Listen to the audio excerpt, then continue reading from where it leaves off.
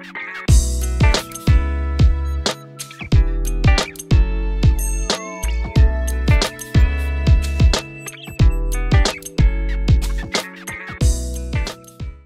still a very important thing, and you guys work hard every day. So we're just going to have a good half hour here and chat about some stuff. Now, everybody is a wound care expert that's in the room, correct? So, here, let me just get past the disclosure side. So I'm receiving an honorarium, but I'm going to talk about a lot of things that are my personal opinion. And one of the things is engage in a dialogue, because there's a lot of things you guys do that's really great. There's a lot of things a guy like me as a medical director of our wound clinic can learn from. And one of my niche areas where I'm really, really working hard on educating our patients, educating our nurses, educating colleagues is the importance of the microcirculation. And if we don't have good microcirculation, we can't get good angiogenesis. It's tough to get good wound bed prep. So this principle of interstitial reduction is really significant. And then interstitial reduction plays into the 5-micron microvasculature improvement, which enhances this whole other topic thing called the glycocalyx, which is an hour-long talk in itself. But if we don't reduce interstitial edema, and so much interstitial edema is not taken care of because it's just not identified.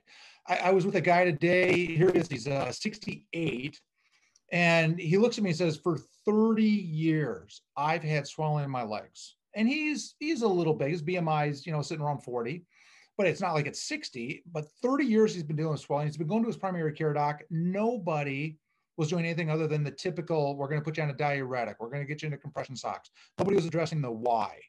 So then it comes to in May, he gets a right total knee arthroplasty. And he develops cellulitis. He's had so many episodes of cellulitis over the last 30 years, gets an episode of cellulitis. He has to go back and get the hardware taken out, get a spacer, get the beads put in. He falls on this, splits open the wound. And, it's just this whole myriad of things.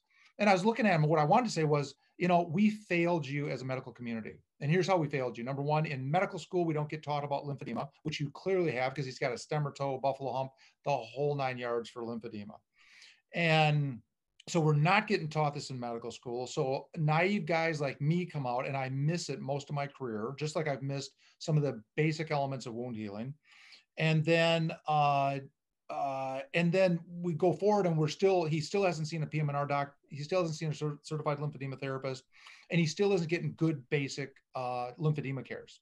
So you can't get good wound bed prep unless you get the lymphedema taken care of, because you got to get rid of the interstitial edema to maximize the microcirculatory flow. And this then is what goes into, as we're sitting here looking at this 23% chance of lower extremity amputation, all these complexes with the readmission rates.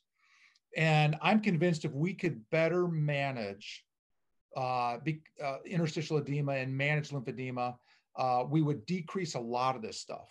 And even in the Wagner groups, we think of the DFUs, it's now very clear in peer-reviewed literature that almost every diabetic foot has associated lymphatic dysfunction that leads to interstitial edema that prevents primary healing, also increasing recidivism rates.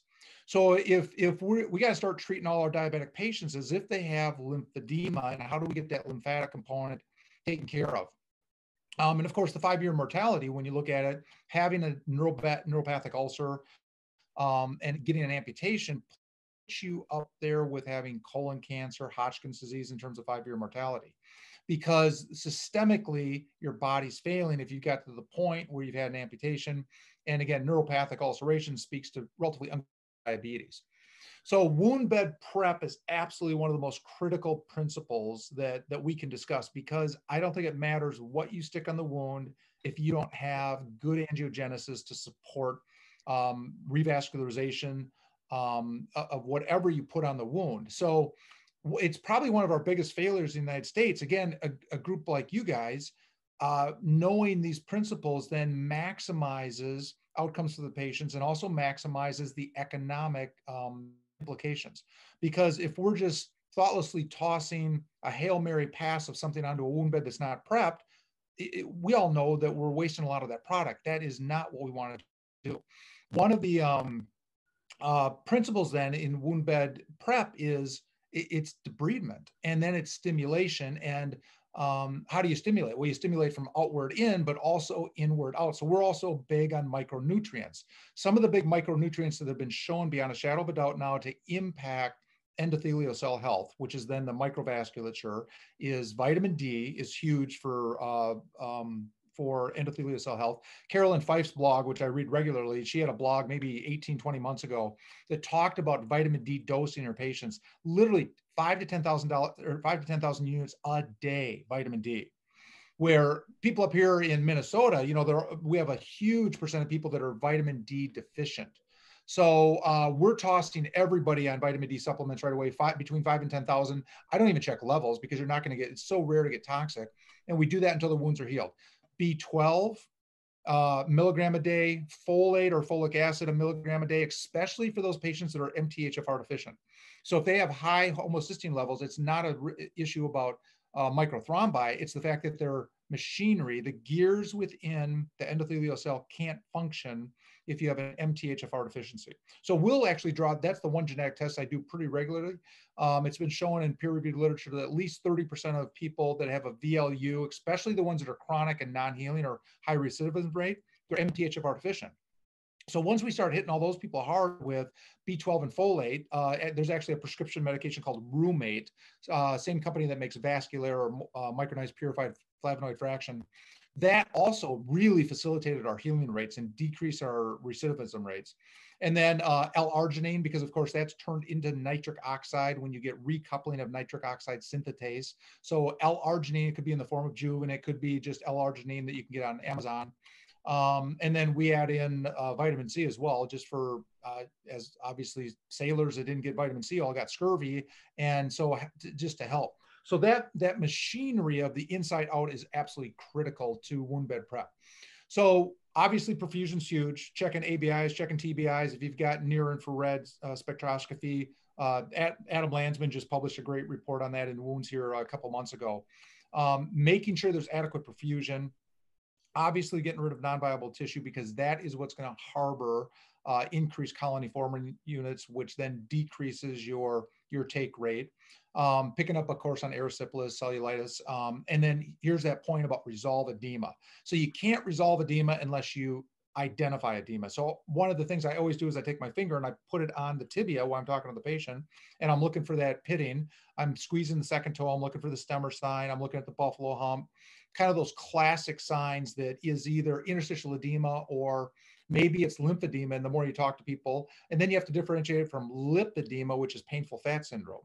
So one of the biggest offending drugs that out there that causes edema is Norvasc or amlodipine. So ask your patients about that, because if they're on that, 50% of patients are getting enhanced interstitial edema just because of that drug alone. So get them off Norvasc or amlodipine. We got to obviously be good historians, good clinicians, finding out, is there repetitive pressure and repetitive trauma that's causing and contributing to the wound, especially in those mirror wounds where it might be on the outside of the left ankle, inside of the right ankle. It's a pressure wound. We had a gal in clinic just today who came in with 6 different wounds. So left IT, she's always laying on her left side. So, and then it was the inside of her right ankle, outside of her left ankle. It's just these mirror images that you got to look at those patterns to then figure out, what am I going to do? Because obviously not only is her body not doing well, but I got to get her onto a group 2 mattress. I got to make sure I got pressure relief, all those things. And then wound bed moisture balance is critical. Now, the other point I would add in about moist to moist, and the point we talk about is wet to dry. When I hear colleagues say that, my first response is wet to dry is a great way to make beef jerky. But in wound healing, we're not about making beef jerky. We're trying to get the wound to heal. So moist to moist, and add in hypochlorous acid. Are you guys using hypochlorous acid, whether it's Bosch, whether it's Purison, whether it's et cetera, in your wound clinic yet? They said it's yes. Yes, because it's obviously a whole nother discussion about hypochlorous versus hypochlorite. So we want to decrease wound pH to a 5.5. That's what accelerates wound bed healing. Pain is the 5th factor that we talk about for vital signs, optimization of host factors like we talked about with micronutrients. And this is what then gets us on the healing trajectory. So when it comes to wound bed prep, as a surgeon, and I know I think there's a couple surgeons in the audience, when I look at a wound like this, we have the luxury to be able to take these patients to the operating room and really do a good debridement. When I see tendon like that, I'm worried about how far proximal and how far distal did that truly go.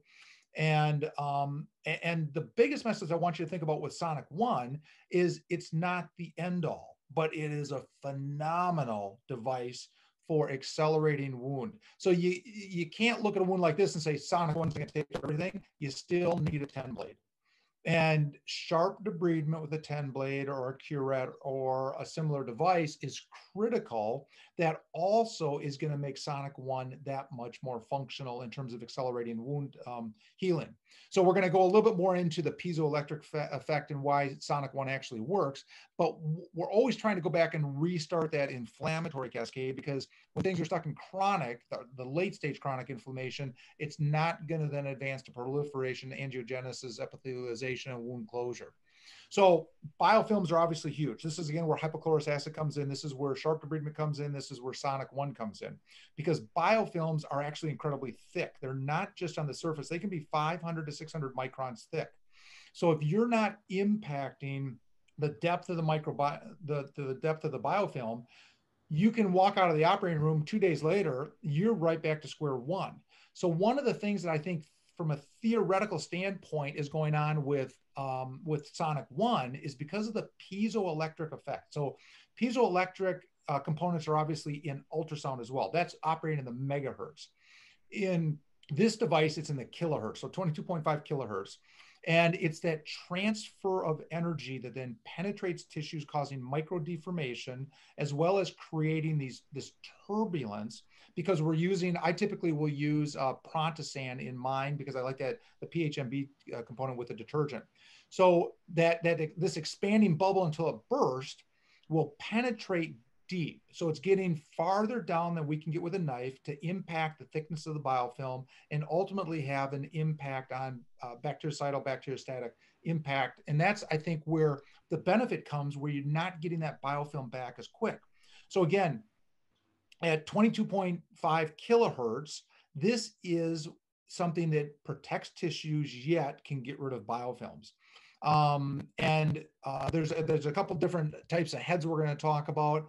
Again, just to point out, sharps are an absolute. You've got to have sharps. This is never going to alleviate or eliminate sharp utilization in the operating room, or if you have the good fortune to have Sonic One in the clinic, which I would love to have. That's my next what I'd love to be able to do.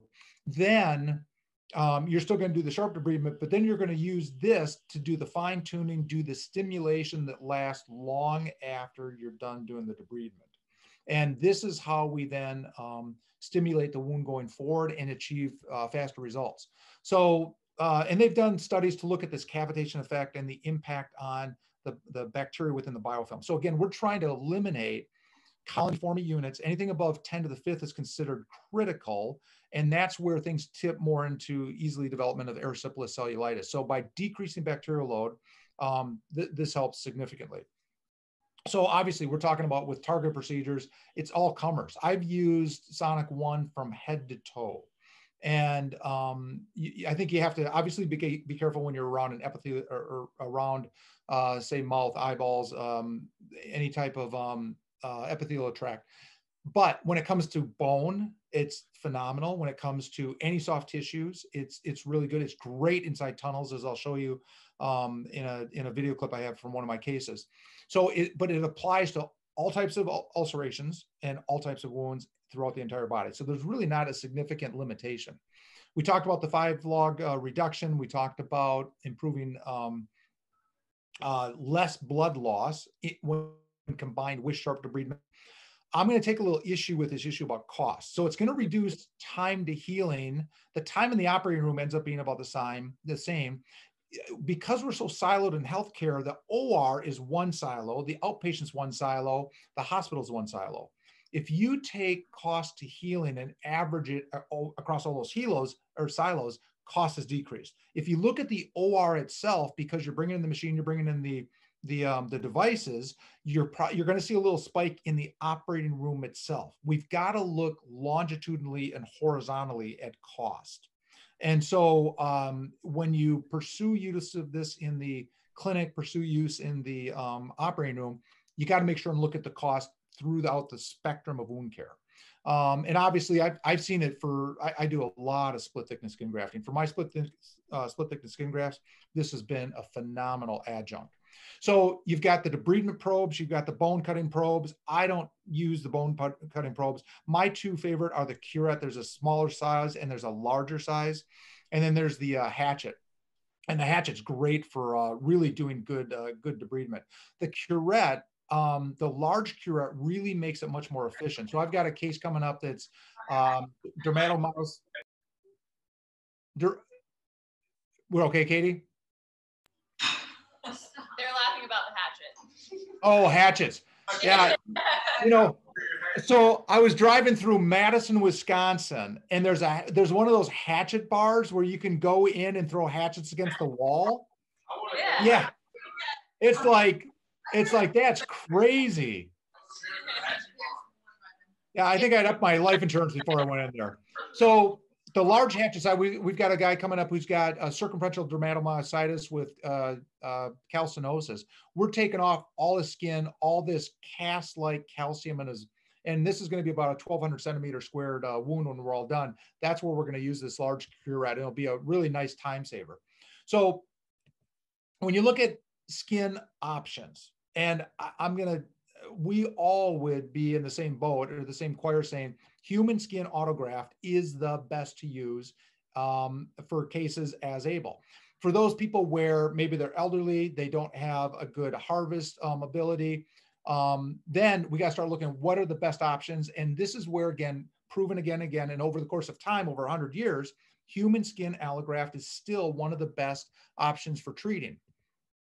So TheraSkin is, you'll see it called a bioactive, so a BSA, a bioactive human substrate. You'll see it called a cryopreserved substrate, but ultimately it's harvested, it's cryopreserved. So the living cells have been proven that when you do the 2 saline rinse, and when you look on the backside and you examine those, there are still cells that are viable, still cells that can contribute to reconstruction of the architecture of the wound to get that extracellular matrix reconstructed, and then to have the growth factor option to complete the milieu of the local environment to complete closure.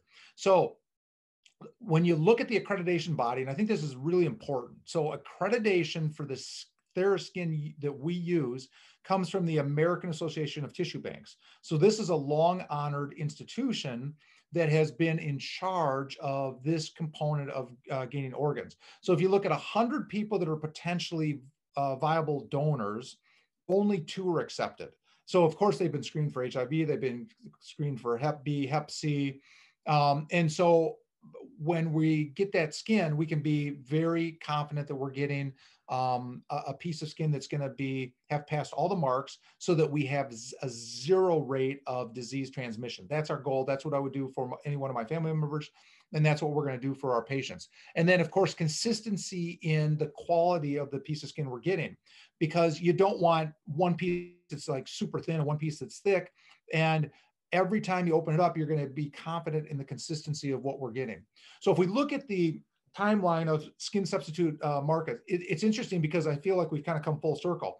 Back in the late 1800s, human skin allograft, obviously not cryopreserved, didn't go through all the disease evaluations that we now have the benefit of having, but that was the first original option. And then we got into platelet-rich plasma, which one of the centers for excellence of that early on was Knighton at the University of Minnesota, where I'm working now.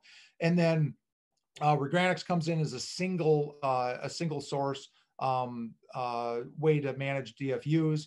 And then we start getting into kind of those combos, right? Where you got human foreskin fused with type 2 bovine collagen, and you've got other types of acellular or cellularized types of options.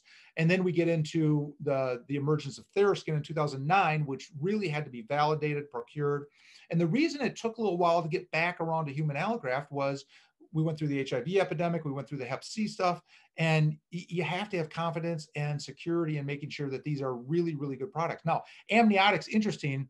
If you look at amniotics, were not introduced into medicine in 2013. They were being used in the 40s for ocular surgery, they've made their way into the chronic wound care market. So that was more of the introduction in 2013.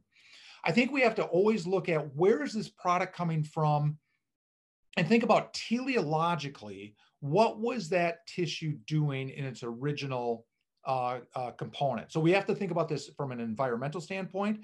Those cells lived in a certain environment and they had to respond to certain stimuli and have certain characteristics to survive in that environment. So TheraSkin is the full thickness like we would take in the operating room if we were doing an autograft. And amniotic is, it's the one purpose of an amnion is to protect a fetus. So it's a very pristine environment. There's nothing traumatic. Ideally, there's no inflammation. It's got the one goal of just getting that baby to 9 months for delivery. So a very unique perspective environment, not a chronic wound environment necessarily. And then if you start looking at the xenografts, other types of grafts, you know, they all from a teleological standpoint come from a different section that had different implications. The one graft I will call out is the ovine foregut, because stuff coming from the intestines, and of course we got the cyst technology, the substrate intestinal submucosa from pigs, and the regenerative restorative capacity obviously within the lumen of the stomach or the intestine is really critical because it has to have good turnover, good reconstruction to be able to maintain efficacy, because if you get a hole in your stomach, you're not going to do well. You get a hole in your intestines, you're not going to do well. So I think there's some really interesting things about when you're talking about from the gastric lumen or the intestinal lumen. So TheraSkin, again, when you look at it, fresh human skin versus TheraSkin from a standpoint of looking at it underneath a microscope, it's got identical characteristics, but we would expect that. So here's the board questions, right? When you take your test. Imbibition, inoculation, revascularization. So imbibition is what's happening in kind of that first 24 hours. That's where the graft is starting to have the initial kind of handshake to develop the advanced glycocalyx, and where you get the microvascularization to start. Inoculation is when in that kind of 48, 72 hours where you're really starting to see robust revascularization. And then you've got the standard where you're starting to actually see angiogenesis, and you can see it with the naked eye. So Adam Landsman, this is from his paper that he published, I think just earlier this year. And this image has actually been around for a while, but he used it in the wounds paper that came out in May of this year. And this is just to look at near infrared spectroscopy. So you're looking at oxygenation, deoxygenation ratios to look at perfusion. And this is just a nice image that shows after application of the TheraSkin and going through revascularization, you're clearly getting ingrowth into the TheraSkin that is what you need for support. Now, the thing I would tell you is that obviously all the other principles we talked about were applied where you had good wound bed prep before you're sticking on the TheraSkin. And the other thing is on the plantar surface of the foot, what are you going to do to protect this foot once you put this on? So for our wound clinic, standard of care remains total contact casting. I think that's still, you know, obviously there's not great use across all wound clinics, but total contact casting still the standard of care. And then I use a lot of negative pressure wound therapy. I put on both my split thickened skin grafts as well as my TheraSkin skin grafts. And I really think that does a lot in terms of helping to maximize, again, microdeformation and maximize revascularization. So when we look at the revascularization and is this a real phenomenon, Gertner did a wonderful study that was published earlier, I think it was late last year, that looked at, and now this is a murine model, so it's not a human model, but they broke this down to look at a sham versus a decellularized versus the cryopreserved grafts. And what it showed was that in the acellular, so this is the ADM, the acellular doesn't have the same robust angiogenesis that you're going to see in the cryopreserved human skin allograft, which is the TheraSkin. And then when you look at the sham, where they didn't do any implant of a graft, that was the control, of course. So ultimately, there's more robust angiogenesis, which I think makes sense when you're looking at the cellular component in there versus being a decellularized component. So the takeaways from this, and what I would encourage you to do is talk to Katie and get the actual PDF. I think reading just the marketing stuff, get the PDF because it's really a interesting study that was done to show how TheraSkin as a cryopreserved graft actually has significant impact. So one of the concerns always is if we're taking someone else's human skin and sticking it inside on another body, is there a concern about rejection? So here's where the immune response is not noted, and you don't get this significant inflammatory change, which could compromise a graft. TheraSkin also, as we talked about, promotes angiogenesis. You see the significant type 1 collagen production and the normal restoration of collagen architecture, which is important, I think, also for decreasing ultimately the recidivism rates that Gertner talks about, that we see also in the two next studies we're going to talk about. So Adrian Barboul is down. He was at Johns Hopkins. He's currently down at Nashville, general surgeon. But this is a guy that has spent a lot of time in wound care. In fact, I was just reading about him earlier this week. He was awarded by the Wound Healing Society of America a lifetime award for his significant contributions to wound care. So this was just published late last year. This is Healogics data mining, looking at comparing cohorts. Now, this specific study looked primarily at diabetic foot wounds. Get the PDF, read the details, but ultimately, it was showing better closure rates with TheraSkin compared to standard of care. I think you really got to dig into standard of care, because when you look at this many sites of, I think it was like 470 different sites, they're clearly, ideally within Healogics, should be standardization of care. Statistically significant decrease in recidivism. And I think this is a really important point, because once a patient's wound is healed, one of the biggest frustrations for the patient and for us both is when the wound's back, certainly by 3 months, certainly by 6 months, certainly by 12 months. Obviously, decreasing recidivism is more than just the TheraSkin. It's how are you offloading? How are you doing treating your A1C? Are you getting off the smokes, et cetera? So all those things are going to speak very strongly ultimately to decreased recidivism rates. So the key takeaway here was, after comparing 1,500 patients with TheraSkin versus standard of care, diabetic wounds treated with TheraSkin had a higher chance of healing and then staying healed. And the other nice thing about the study is, if you look at most wound care studies, I think the exact number was 81.3%. 81.3% of previous wound care studies, all comers, they exclude the standard issues that we all deal with in our wound clinics on a daily basis. They're selective in their criteria. They exclude a lot of stuff that we typically deal with. So this is really an all comers study that looks at real world, what we're all dealing. So I think the comparison to our population is very real.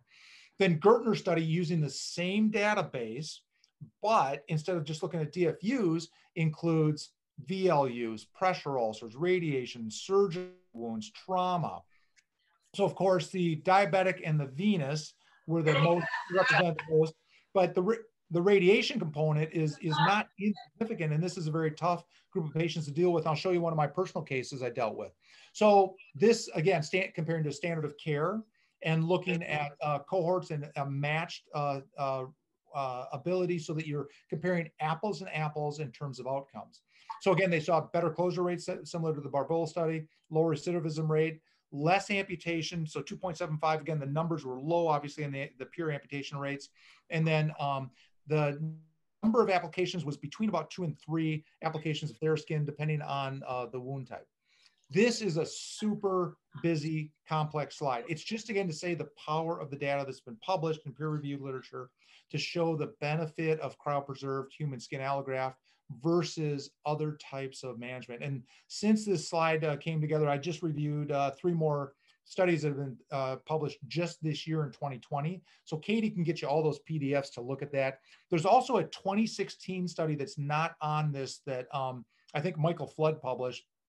I think it was about 15, 16 patients using TheraSkin on exposed structures like tendons and bone, where we have the most difficulty getting those things taken care of.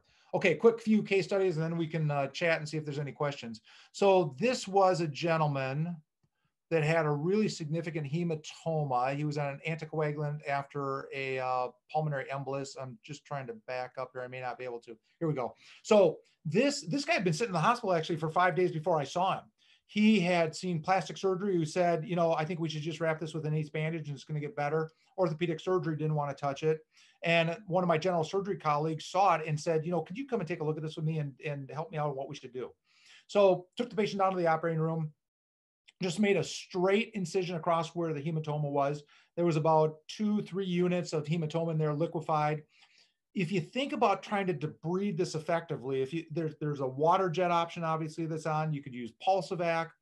The difference with all those, you're counting on water pressure to get rid of a really grime layer on the inside of this chronic cavity. So the beautiful thing about Sonic 1 was I can get in there, use it on the entire cavity. I think it shows again getting into tunneling, getting into undermining, and I'll show you the video here. So I'm running Prontosan through it. I'll rinse it out with hydrogen peroxide too, because hydrogen peroxide is great for lysing red blood cells.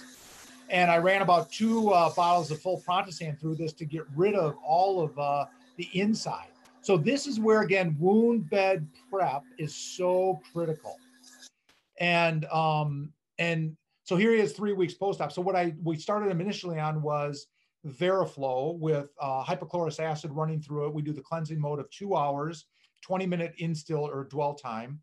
And then the other big thing is we use a lot of this edema wear. So in the 7-week post-op, you can see that fuzzy whale dermal, it's only 8 millimeters of a compression, but we use this on probably 80% of our patients. So with all Veriflows, with all negative pressure wound therapy, I'm using edema wear as well, again, to decrease interstitial edema, because this maximizes dermal lymphatic drainage. So that then gets us the microvascular reperfusion, gets us really good wound healing. And then he was, at 7 weeks, this would call this completely closed, but there was no cavity, and all it was that strip that we then had to get finished on the epithelialization. So he went from that to this at 7 weeks. Here's a insert the Veriflow? Was it internal? Say it one more time. Did you insert the Veriflow? Was it internal? Yeah, we stuck the sponge into that cavity, and then that was a pretty big cavity. So I think the installation volume had to be 70 cc's per cycle in that particular case. Again, we're using hypochlorous acid. I know the 2019 Kim Attinger, the Dr. Attinger wound installation guidelines are still on saline, but we're using hypochlorous on everybody. And that, I think by lowering that wound pH, it's really helping us accelerate. Here's using the curette.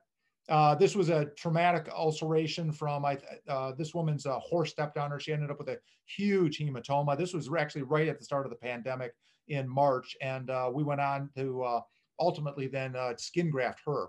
Here's a gentleman who, and you see the little Plurigel. We use a lot of Plurigel because of the Paloxamer 188, which again helps with microcirculatory restoration.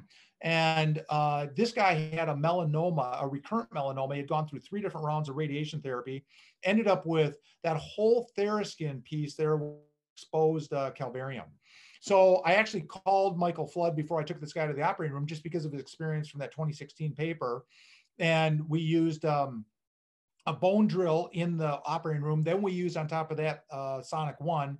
And then we went to the application of the Theraskin and then put negative pressure wound therapy on top of that. So he was just in to see me last week. This has been about a 6-month transition. He is now down to 2 little spots that have maybe 1 by 1 millimeter bone exposed. I've given him a total of now 3 applications of Theraskin. 1 was in the operating room, ended up the next 2 were in the clinic. So another really nice, good application. This young gal, multiple sclerosis, non-ambulatory, mid-40s, significant interstitial edema. She's got significant sarcopenia, muscle atrophy, and a kind-hearted person thought, let's help her by getting rid of that edema, wrapped her in ACE bandages, so an elastic instead of inelastic, so high resting pressure and almost a tourniquet effect. And then came back to check on her 3 days later, kind of like you would do with inelastic, and she had these horrible ischemic pressure ulcers. So this was an iatrogenic injury, and you can see the right heel's got the significant ulceration, the left. So we took her to the operating room, ended up using a blade to obviously to get rid of all that really thick eschar, got down to tendon, and then did ultrasonic debridement. And then in this particular case, we went right away to Theraskin application because of the exposed structure. She was not down to bone, she was not down to bone on the right heel, but pretty close. So we wanted to get her and then going on stuff right away. And then this is a Daptic. I've actually transitioned to using Acticoat on almost everybody as the interface layer between the TheraSkin and the negative pressure wound therapy. And ultimately, she went on over the course it was about 3 months to get her completely healed. Again, see the lines in the skin. That line is from the edema where we're using to reduce interstitial edema. And you can see where the transition point is on the end of her left foot. She's obviously had her left great toe amputated. That was a previous traumatic event, but you can see the significant reduction in interstitial edema. Again, that's what's enhancing. Now, when you look at the picture of the right heel, you can see where the TheraSkin is. One of the things we've noticed, it can act like a ghost after time. So if you see a plateau in wound healing, that's the time to apply the next piece of TheraSkin if that's your chosen entity to make the next step. But obviously, the other critical thing in her is offloading. So got her into Rook boots, which are the vascular boots, which are insulated offloading to help protect her feet also. So we're coming down to the last couple slides here. Indications we've talked about. Really, there is not a contraindication to utilization. You got to be careful, obviously, if you're going to get somewhere on the front of the face. And given that I'm a general surgeon, I'm not doing anything on the face.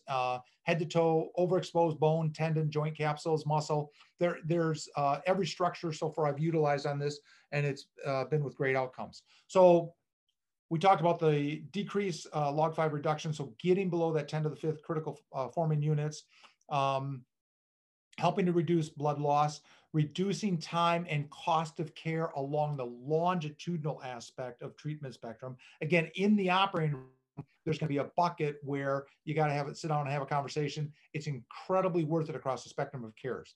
And again, I'm using Sonic 1 to wound bed prep everything I'm doing at this point. The evidence is there, peer-reviewed literature to support utilization of TheraSkin and Sonic 1. There was a good paper that was published looking at 22.5 versus higher piezoelectric effects. Clearly, the 22.5 is kind of the sweet spot for application to maximize debridement and not injure tissues. TheraSkin has clearly been shown to safe with utilization of the American Association of Tissue Banks. And the other thing I really like is there's such great size options. So unlike having a Petri dish where I'm stuck with one size, because I don't like wasting product, I can specifically size it to that point. In fact, we had a woman in today that I'm going to use it's basically the dot. I think it's even smaller than the 6 centimeter squared that we're going to use on her. So look at the size of the wound. And the only reason I'm using her is we've already gone through the month of roll-in, and she's not responding, like a 5-year chronic wound. So we will do everything usually upfront, wound bed prep, look at where we're at on that healing plateau in the first month of induction through treatments in the wound clinic, and if they're not plateauing. So as you all know, the data, if there's not a 50% reduction in wound within the first 4 weeks, the chance that wound's going to go on to heal is incredibly low. If there's a greater than 50% reduction in the first month, then there's at least a 53 to 55% chance that wound's going to go on to heal within 3 months. So that first month is really important. Quote by Leonardo da Vinci, and you guys have all seen this before. He's had some great quotes about human skin as well as the foot. That's going to end the slides. Be happy to host any questions, any other insights you want to share about utilization of products you have or these products.